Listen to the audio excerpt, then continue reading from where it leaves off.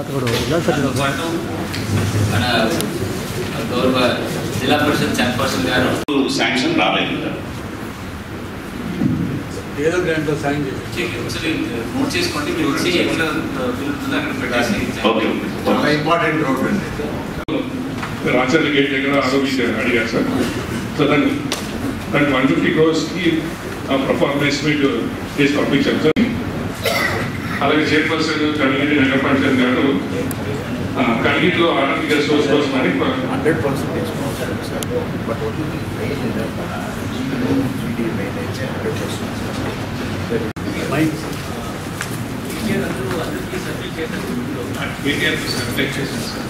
ఈరోజు దిశ committee chairman ఉన్నట్టు MP గారికి అదేవిధంగా జిల్లా కలెక్టర్ పిహెచ్సి లెవెల్లో ఉండదు కనుక ఎక్స్రేది మనం దగ్గర ఉన్నటువంటి పిహెచ్సి కనిగిరిలో చేసుకోవచ్చు సార్. హెచ్ఎంపాడ్ అనేది వెరీ నియర్ టు మళ్ళీ ఒకసారి డిస్కస్ చేస్తాం కలెక్టర్. సార్ నమస్తే సార్. సార్ లాస్ట్ మీటింగ్లో చేస్తాం సార్. అట్లనే మరిపొడి మండలంలో లాస్ట్ ఇయర్లో వర్క్ అండర్ ప్రోగ్రెస్ ఉన్నాయి సార్.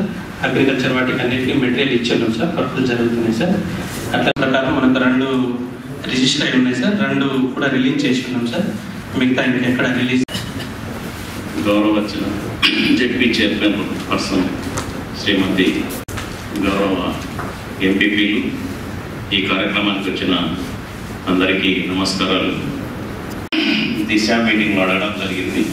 ఇప్పుడు ఆ BT road CC road BT road అంటే పాట్ హోల్స్ ఉన్నాయి, దాన్ని రెన్యువల్ చేయమని చెప్పినారు. ఆ రోడ్డు కూడా పూర్తి చేయడం జరిగింది. గౌరవ ఎంపీ 2-3 months చెప్తున్నారు సార్. ఎవరో ఏ డిస్ప్లేట్లు ఉన్నారు ఇక అప్రూవ్ అయిపోయింది. దాంట్లో ఈ రోడ్స్ కూడా అప్రూవ్ అయినాయి. వారికి కూడా 2 బ్రిడ్జిలు, ఒకటి 7.35 రోడ్స్ గారు ఒక కమ్యూనిటీ హాల్ కొండేపిలో కన్స్ట్రక్ట్ చేసినారు. మన జెడ్పీ చైర్మన్ గారికి, కలెక్టర్ గారికి, ఇక్కడ చేసిన ప్రజాప్రతినిధులందరికీ, డిస్ట్రిక్ట్ ఆఫీసర్స్ అందరికీ, మా డిపార్ట్మెంట్కి సంబంధించి సిహెచ్సి కనిగిరిలో 14 డాక్టర్లో శాంక్షన్ అయిన వరకు అది 15 lakhs. అందులో 9 డివైడ్ గవర్నమెంట్ అయిపోయింది కాబట్టి ఇది ఫర్దర్గా శాంక్షన్కు మళ్ళీ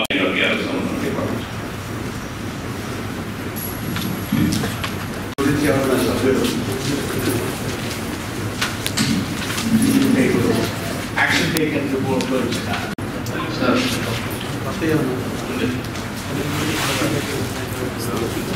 జరుగుమల్లి మండలంలోని Ramanathapuram to Paletipadu road PMDC కింద ప్రపోజల్ పంపించడం జరిగింది.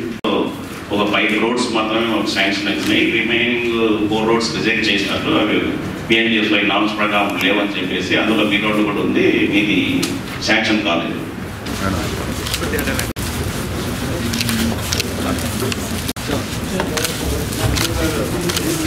ఈరోజు దిశ సమావేశానికి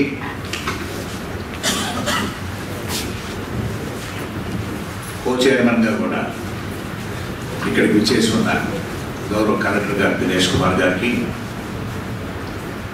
మరొక ముఖ్య అతిథి జిల్లా పరిషత్ చైర్పర్సన్ శ్రీమతి బూచేపల్లి గారికి, ఈ కార్యక్రమానికి విచ్చేసి ఉన్న ఎంపీపీలకు, జెడ్పీటీసీలకు, ముఖ్యంగా జిల్లా అధికారులందరూ కూడా రాష్ట్ర ప్రభుత్వం తరఫున, కేంద్ర ప్రభుత్వం తరఫున ఉన్నవారికి, దిశ కమిటీ మెంబర్స్కు అందరికీ నా హృదయపూర్వక నమస్కారాలు తెలుపుతున్నాను. దిశ కమిటీ మీటింగ్ కొంత ఆలస్యం జరుగుతున్నందుకు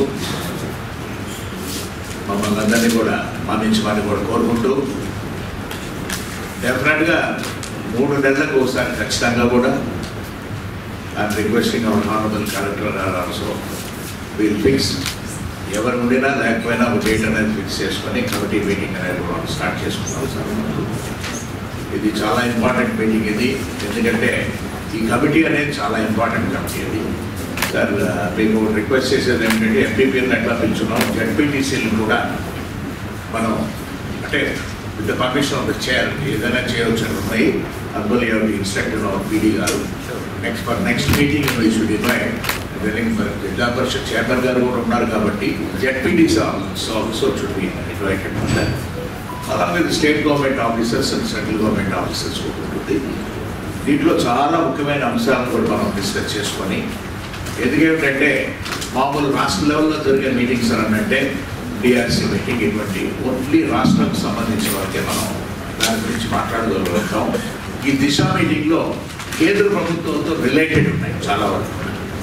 సార్ ఇప్పుడు మార్నింగ్ నేను బిఎస్ఎన్ఎల్ కూడా రివ్యూ చేస్తున్నప్పుడు కూడా, అంటే టెలిఫోన్ అడ్వైజరీ కమిటీ మీటింగ్ అనేది అయినప్పుడు బిఎస్ఎన్ఎల్ జనరల్ మేనేజర్ గారు వాటి టీమ్ అంతా కూడా చాలా డౌట్స్ అన్ని కూడా, అంటే central government wants to enforce lot of schemes here in Prakasam district. But ఏంటంటే ఇక్కడ స్టేట్ గవర్నమెంట్ అనేది ఒక కోఆర్డినేషన్ అనేది, అంటే ఎవరిని బ్లేమ్ చేసేది కాదు. నేనే మళ్ళీ వారిని కూడా చెప్పి already they have been invited, but I requested them also for the meeting. మీరు కలెక్టర్ గారు ఉన్నప్పుడు ఏంటంటే ఇంకా వాళ్ళకి ఎగ్జాంపుల్ చెప్తున్నాను నేను, ఏమిటంటే సెల్ టవర్స్ పర్మిషన్స్ ప్లస్ పోతే ప్లేసెస్ అన్నీ కూడా గవర్నమెంట్ ప్లేసెస్ ఉంటే కూడా యూజ్ చేసుకునే దానికి అవన్నీ కూడా రెంటల్స్ అనేది కూడా వస్తుంటాయి కాబట్టి ఆ ఇష్యూస్ కొన్ని ఉన్నాయి కాబట్టి వాళ్ళు కూడా will give some time also చెప్తున్నాం. ఆ విధంగా నేషనల్ హైవేస్తో సంబంధించి చాలామంది కూడా చాలా రకాలుగా కూడా ఇబ్బంది పడుతూ ఉంటారు. మన ఎంపీపీలు అయినా జెడ్పీటీసీ వాళ్ళు కూడా అవన్నీ కూడా క్లారిటీ తీసుకురావటము. కేంద్ర ప్రభుత్వం సంస్థలు అనేది ముఖ్యంగా కోఆర్డినేషన్ విత్ స్టేట్ గవర్నమెంట్ అనేది చాలా ఇంపార్టెంట్ కాబట్టి అప్పుడే మనం దాంట్లో టోటల్గా జిల్లాలో ఉన్నదానికి ఇంట్రెస్ట్ అనేది మనం చూపించగలుగుతాం. కూడా impossible will try to bring in also railways also. అది కూడా మనం అక్కడ నేను I will find out from the rural development secretary గారితో కూడా రైల్వే బోర్డు వారిని కూడా మనం పిలవాల్సి వస్తే వాళ్ళు కూడా పిలిచినప్పుడు రిలేటెడ్ సార్. ఇప్పుడు రైల్వేస్ అంటే ల్యాండ్ ఎక్విజిషన్ అనేది మనం చేయాల్సిన స్టేట్ గవర్నమెంట్ కూడా ఉంటున్నప్పుడు కూడా అండర్ బ్రిడ్జి రైల్వే లేకపోతే ఓవర్ బ్రిడ్జి ఇటువంటివన్నీ కూడా ఆర్యూబీస్ ఆర్ఓబీస్ ఇటువంటి ఇష్యూస్ ఉన్నాయి కాబట్టి ఈ కోఆర్డినేషన్ చాలా అవసరం ఉంది దానికి. అందువల్ల వాళ్ళని కూడా మనం కూడా పెంచుకొని మన ఇంటరాక్షన్ అనేది చేసుకునే దాని కొరకు మనం చేస్తామది. ఇది చాలా యూస్ఫుల్ మీటింగ్ ఇది. ఎందుకేమిటంటే రాష్ట్ర ప్రభుత్వం వారు ఇప్పుడు కలెక్టర్ గారు నేను ఒక రిపోర్ట్ తయారు చేసి రూరల్ డెవలప్మెంట్ సెక్రటరీ అంటే స్టేట్ గవర్నమెంట్ ద్వారా పోతుంటున్నప్పుడు కూడా అక్కడ ఏదైనా పెండింగ్ ఇష్యూస్ ఉన్నప్పుడు కూడా అవి కూడా మనం క్లియర్ చేసుకునే దాంట్లో చాలా యూస్ఫుల్ కాబట్టి ప్రతి ఒక్కరిని రిక్వెస్ట్ చేస్తున్నాను. మన జెడ్పీటీసీలైనా ఎంపీపీలందరూ కూడా ఈ కమిటీ సభ్యులు కూడా ఇది యూస్ఫుల్ మీటింగ్ కాబట్టి మీ సూచనలు సలహాలు కూడా ఇస్తే మాకు అందరూ కూడా అధికారులు అందరూ ఉన్నారు కాబట్టి మీకు ఏదైనా డౌట్స్ ఉంటే కూడా ఇవన్నీ కూడా అప్పటికప్పుడు తెలిపేదాన్ని కూడా చెప్పుకుంటూ కాన్స్టెంట్గా నేను ఢిల్లీ లెవెల్లో కూడా మనం ఏం చేయాలి ఇటువంటి అనేది కూడా పార్లమెంట్ మెంబర్గా ఉన్నప్పుడు కలెక్టర్ గారు కూడా నాకు కూడా ఆ రివ్యూ ఇస్తారు కాబట్టి ఖచ్చితంగా ఆయన థ్యాంక్ యూ వెరీ మచ్ చేస్తాము. ఎంపీ గారు చెప్పినట్టు ఒక డేట్ ఈ మీటింగ్ అయిన తర్వాత ఎండింగ్లో ఒక డేట్ ఇప్పుడే ఫిక్స్ చేసేస్తాం. నెక్స్ట్ మీటింగ్ ఎప్పుడు ఉంటుంది సో దాట్ సభ్యులందరికీ కూడా డేట్ అడ్జస్ట్. సో అది కూడా మనం అందరు అధికారులు ఉంటారు. సో వాళ్ళతో మనం సరి చేయడానికి మంచి వేదికగా ఉంటుంది. Already action take report submit చేస్తున్నారు. వాళ్ళని సబ్మిట్ చేసిన యాక్షన్ టేక్ రిపోర్ట్ చదవమని తమ ద్వారా కోరుకుంటున్నాం. TR department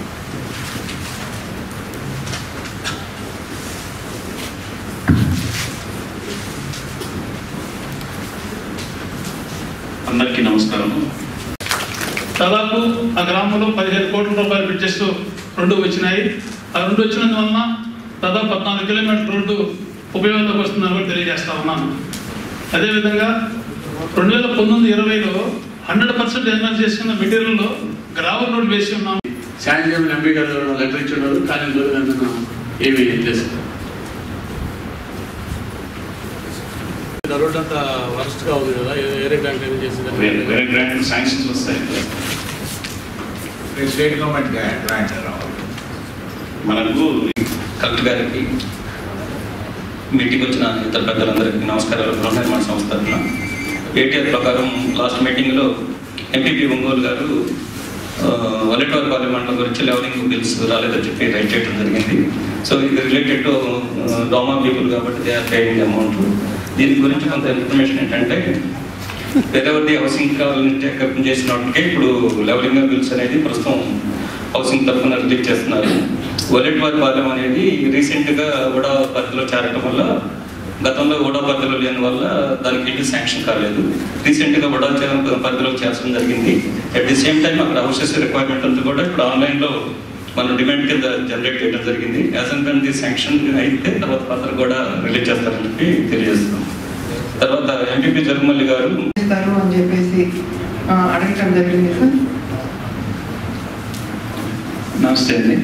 Kaligiri సిఎస్సిలో total 12 doctor పోస్టులు ఉన్నాయి. దాంట్లో 6 ఫిల్అప్ అయినాయి, 6 వేకెంట్. ఒక 4 పోస్టులు అందులో ప్రమోషన్ పోస్టులు, డిప్యూటీ సివిల్ సర్జన్ పోస్టులు. అవి స్టేట్ లెవెల్లో రిక్రూట్మెంట్ జరిగినాయి, అంటే ప్రమోషన్స్ ఇవ్వలేదు సార్. అందువల్ల అవి 4 ఖాళీగా ఉన్నాయి. తర్వాత ఒక గైనకాలజిస్ట్ ఆల్రెడీ పొజిషన్ ఉన్నారు, ఒక గైనకాలజిస్ట్, ఒక ఈఎన్టీ సర్జన్ వేకెన్సీ ఉంది సార్. వేకెన్సీస్ ఫిల్ అవ్వట్లేదని మంచి టెండర్ సిస్టంలో పెట్టి సెంట్రల్ గవర్నమెంట్ PMJGBY PMSA కింద ఈ schemes state central post sir. 75% central, 25% state government sir. Sudden గా సెంట్రల్ గవర్నమెంట్ డ్రాప్ అయిపోయారు సార్. సో మనం మళ్ళీ 21/10/2020 నుంచి వైఎస్ఆర్ బీమా స్కీమ్ను మనం ఇంప్లిమెంట్ చేస్తున్నాం సార్. ఆ స్కీమ్లో ఇంప్లిమెంట్ చేసిన దగ్గర నుంచి ఎవరు చనిపోయినా కానీ డెత్స్, నార్మల్ డెత్స్ కానీ యాక్సిడెంట్ డెత్స్ కానీ క్లైమ్స్ డబ్బులు వస్తున్నాయి సార్. సో ఆ గ్యాప్ పీరియడ్కి ఫేజ్ 2లో దాన్ని DPR ప్రపోజల్స్ పంపించాను సార్. సో ఆల్రెడీ దాన్ని సర్వే అయింది సార్. అది గవర్నమెంట్లో పెండింగ్ ఉంది సార్, అడ్మినిస్ట్రేటివ్ శాంక్షన్. అది వస్తున్నాకనే దాన్ని కొంచెం తొందరగా సార్ ప్రాబ్లంగా బాగా. కేంద్ర ప్రభుత్వ నిధులు భాగస్వామ్యంతో మన జిల్లాలో చేపడుతున్న అభివృద్ధి కార్యక్రమాల సమీక్షలో పాల్గొనడం చాలా సంతోషంగా ఉంది. జడ్పీకి సంబంధించి స్వాగి పథకం క్రింద 119 పనులు ప్రతిపాదించగా కేవలం 9 పనులు మాత్రమే పూర్తయినవి.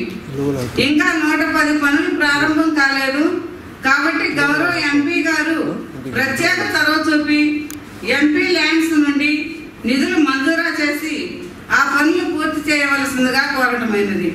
ప్రకాశం జిల్లా కరువు పీడిత ప్రాంతాలు కాబట్టి కేంద్రం నుండి వచ్చే 15వ ఆర్థిక సంఘ నిధులు CPW స్కీమ్ ద్వారా ప్రజలకు తాగునీరు సరఫరా చేయుటకు నిధులు చాలటం లేదు.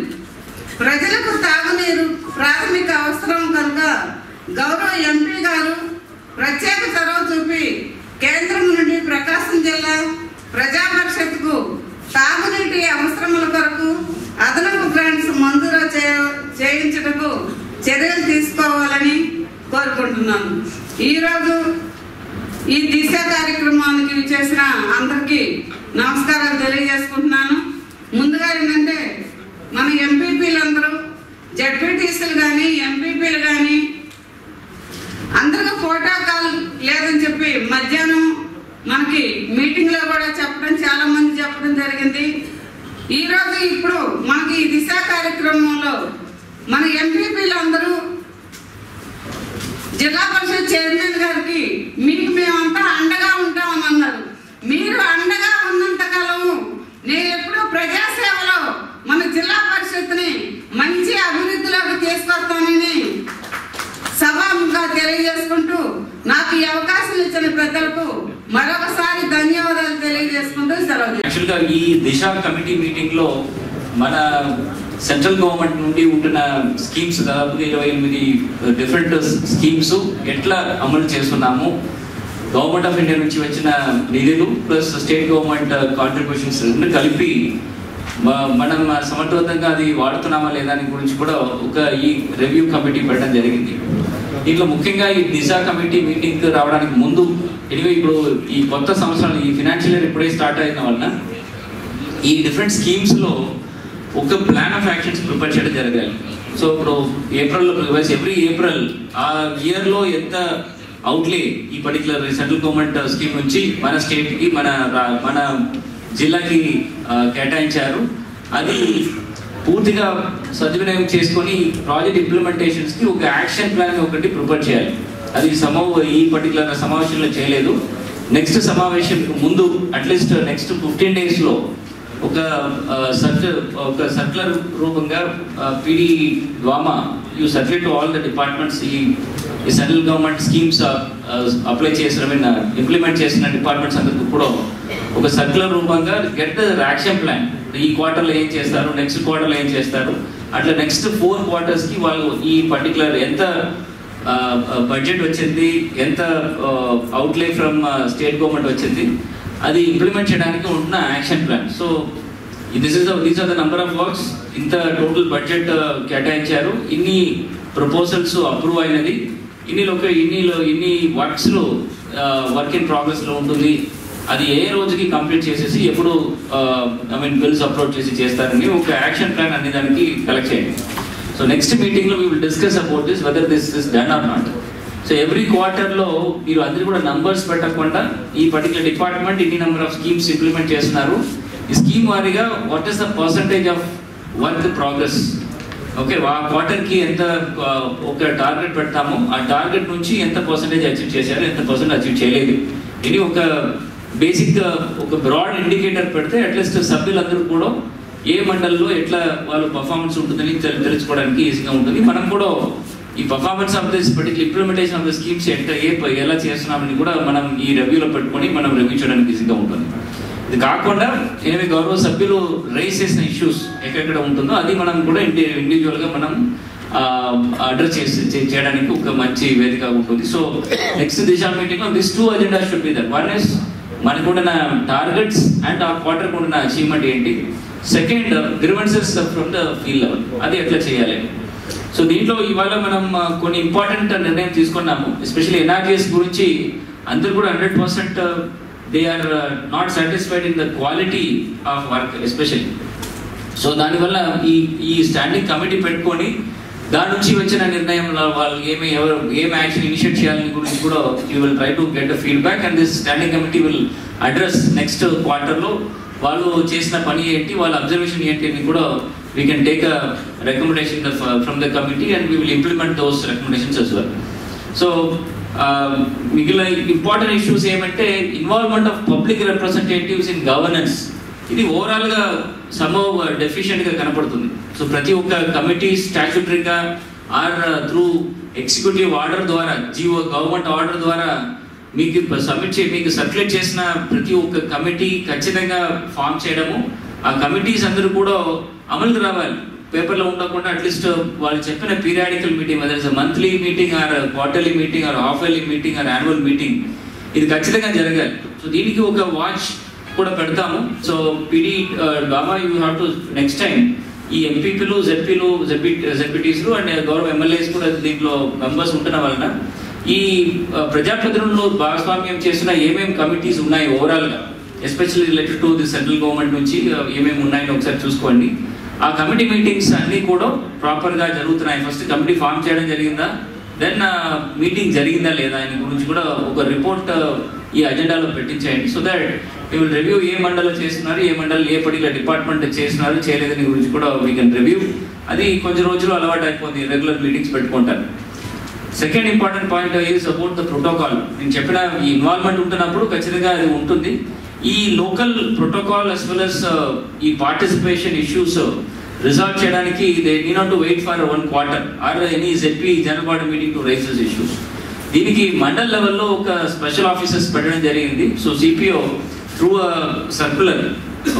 సర్క్యులర్ ఈ mandal level special officers who's over we have appointed, they have to take care of this issue also. So మంత్లో అట్లీస్ట్ ఒక్కసారి, okay, anyway every Friday they are going, every Tuesday and Friday వాళ్ళు కేటాయించిన మండలికి వాళ్ళు వెళ్ళడం జరిగింది. So ఒక్క Friday monthly ఒక్కసారి ఈ గౌరవ సభ్యులు అక్కడ ఉంటున్న ఎంపీపీస్ అండ్ జెడ్పీటీసీస్ వరకు కనీసం ఈ మీటింగ్లో వాళ్ళకి ఇన్వైట్ చేసేసి అక్కడ ఉన్న లోకల్ ఇష్యూస్ ఎట్లా ఏదైనా ఉంటే అట్లీస్ట్ అక్కడ ఉన్న అధికారులతో మాట్లాడి సెటిల్ చేయడానికి ఒక ఆపర్చునిటీ కల్పించాలి. దానికి కూడా మినిట్స్ ఆఫ్ ద మీటింగ్ కూడా మనకి సర్క్యులేట్ చేయమని చెప్పండి. ఇది కాకుండా కాన్స్టిట్యున్సీ లెవెల్లో ఒక స్పెషల్ ఆఫీసర్ పడడం జరిగింది. మోస్ట్లీ స్పెషల్ డిప్యూటీ కలెక్టర్స్ దీనికి ఇన్వాల్వ్ చేస్తున్నాము.